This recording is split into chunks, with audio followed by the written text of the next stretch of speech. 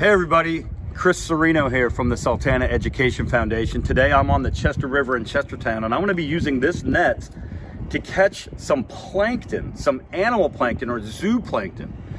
So what are plankton? Plankton are animals whose movements are ultimately controlled by the tidal currents. They're drifters. Most people have the misconception that plankton have to be really tiny. Well, that's not actually true. A jellyfish might be 3 feet long, but it gets buoyed around by the current. So jellyfish are considered plankton. To catch plankton, I'm going to be using this very simple net. It has a very fine mesh. You can see my hand there. So the mesh lets algae flow through, but hopefully it'll catch a few animals. And I have this little test tube that I insert. It goes down to the bottom. We'll pull the net along this dock, and hopefully the creatures will end up in this little tube at the bottom. All right, so I got my net here. I'm gonna skim it along the surface of the water. It's just like walking the dog. And hopefully there's some zooplankton, most of which are gonna be these little shrimp-like creatures called copepods that we'll catch when we get to the end.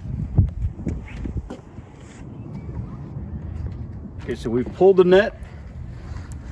I'm going to try to get this tube out from the bottom without spilling it.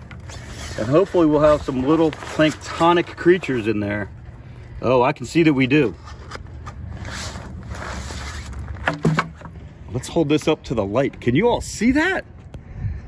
There are literally thousands of creatures in there. Most of them are these little shrimp-like crustaceans called copepods that never get much bigger than that.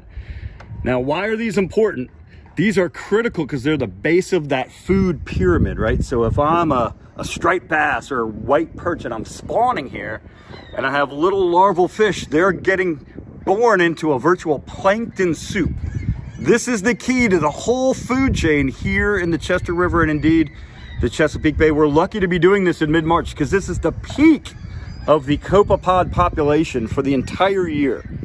Did y'all even know that? Look at that. So these little plankton in here are about the size of the tip of your pencil, so they're kind of hard to see, but if we were to magnify them, they look like this, and they've got these antennae.